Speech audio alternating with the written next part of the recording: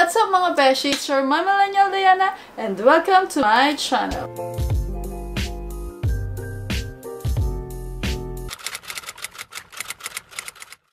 This is my first ever video sa aking sariling YouTube channel.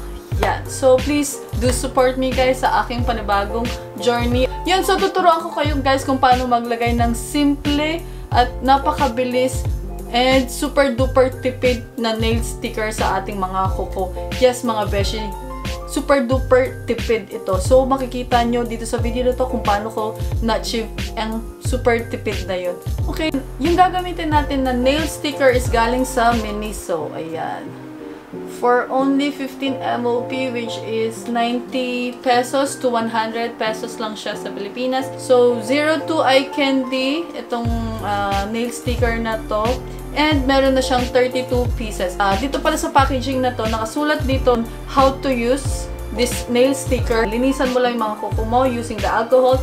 And after that, just dry your hands. After cleaning your nails, kumuha lang kayo na nail sticker, tapos isukat nyo lang sa inyong mga daliri kasi diba iba-ibang size yan. So, tingnan nyo kung anong tamang sukat sa bawat daliri.